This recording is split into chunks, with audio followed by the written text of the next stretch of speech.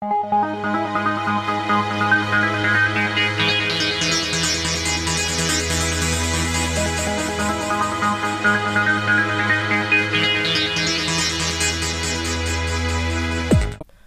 welcome back everyone to another text tutorial. In this tutorial, I'm going to show you how to create a 3D main menu in Unity 3D.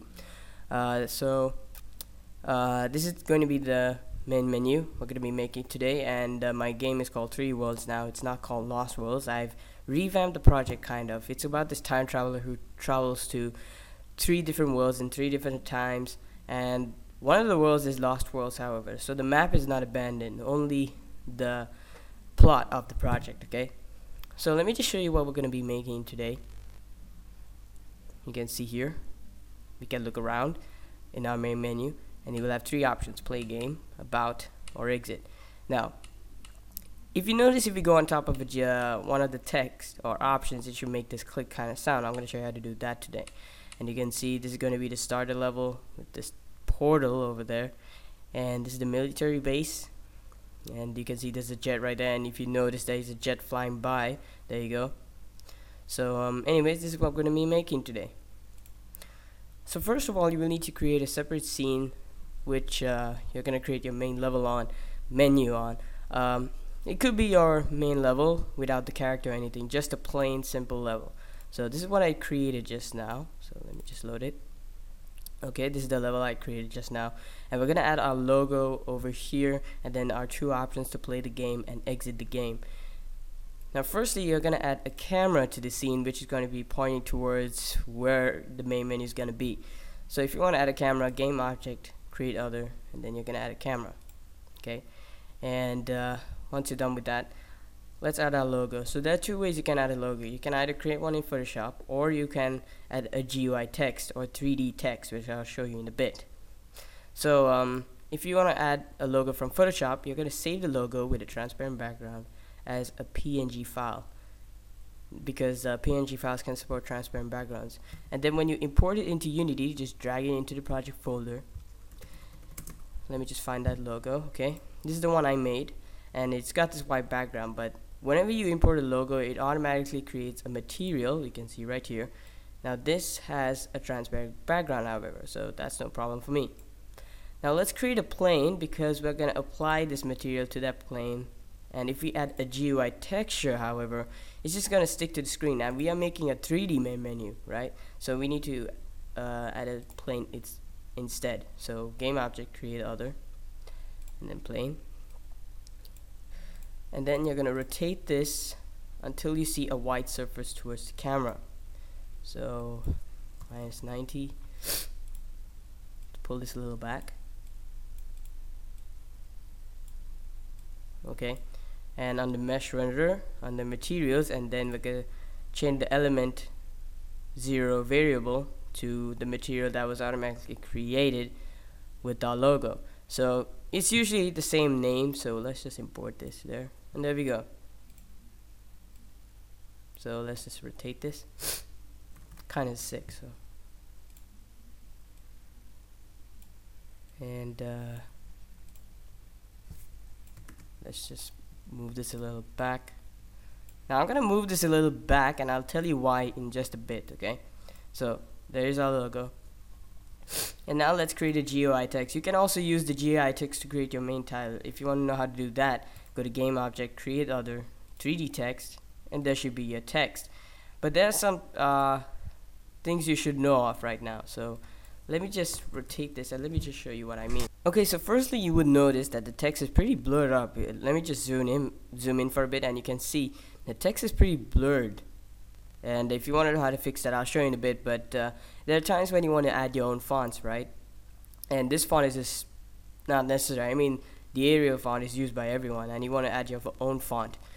Well, if you want to add your own font, it's easy. To add a custom font, you just go to your font section in the control panel. You just go to control panel and then fonts, and you will get your list of fonts that is installed in your computer. You find a font you want, and then you drag it into Unity. So let me just find one that I imported, and it's called Mayan. Okay, so you just drag it in and it imports automatically. And then let's just delete this 3D text. you're gonna select on your font, make sure it's selected, then go to game object, create other, and then 3D text, and it should automatically be created with the font you selected. But there's one more thing we need to fix, the blurred up text. Now how do we fix that? That should be no problem. It's a very simple fix to that actually. All you need to do, position it where you want, okay, and then on the text mesh under the font size variable, you're gonna increase it to about 50, let's say, then enable the scaling tool and you're gonna scale it down, and look at that, it's already sharp. That's all there is to it. Let me just bring this forward a bit.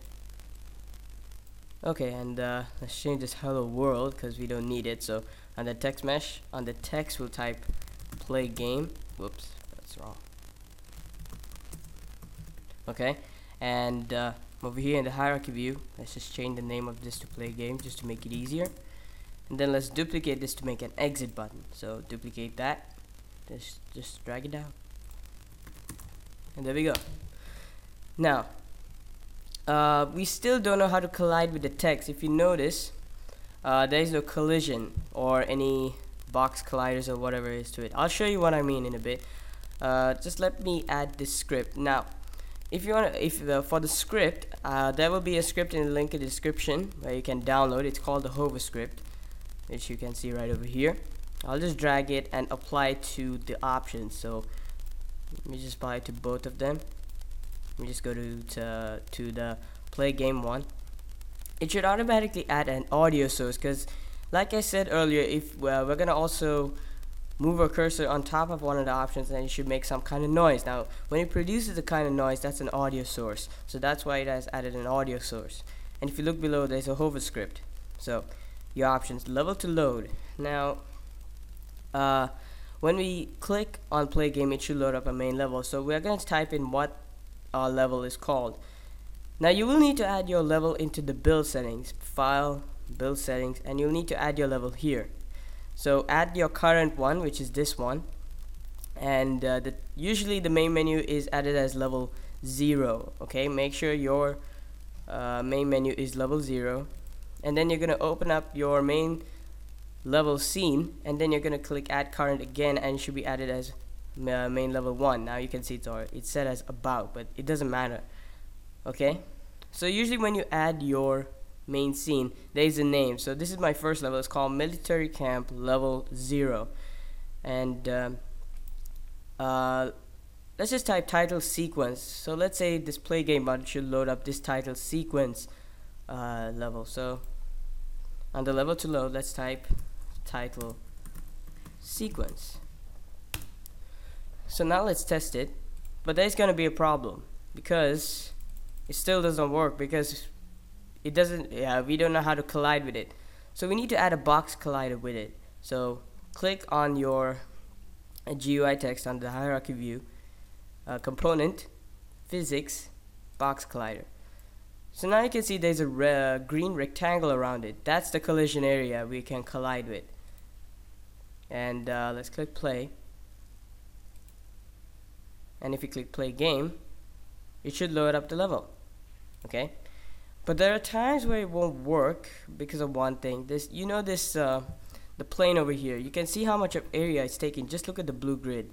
It's taking up so much of area, and if this plane is in front of your two options, it must be probably blocking the colliders behind it, which is this. So this whole area is blocking access to this. So that's why just move it a little back. Okay, now as of this video, there was no problem at least, so let's just move it a little back like that, and then you can scale it up if you want. Okay, and let's just check it again to see if it's working. Okay, it's working fine. Now you may be thinking how you do the mouse look thing. Okay, I'll just remove that because I did a previous attempt and it did not work well. Okay, so you're gonna click on your main camera, go to component, camera control, mouse look. And when you first notice, when you play the game, you can see we are moving too much, like we're moving 360 degrees, then we're looking too much towards up and down, and then we're moving too quickly actually. So to correct this, click on your main camera and go down on the mouse look. Under sensitivity X, we're going to slow this down to 5, as well as sensitivity Y to 5. Minimum X, which is 360 degrees where we look around, we'll change that to minus 40, let's say, and maximum X is 40. Minimum Y is going to be minus 15, and minimum Y is 15. So let's check it out.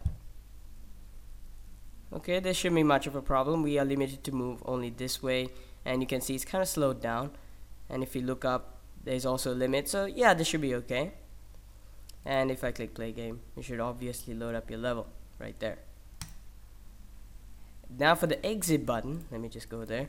So we also again need to add a box collider. So component, physics, box collider, so we can collide with it. Let me just move this a little down just in case if it interferes with this one. Just move this a little bit more down. Yeah, it should. Yeah, it's okay now. And we'll go down again, and you can see the hover script. And there's also an option, but it is a quit button. If it is a quit button, enable it. This exit button is actually a quit button. So what it does is that when you click the exit button, it should quit the game.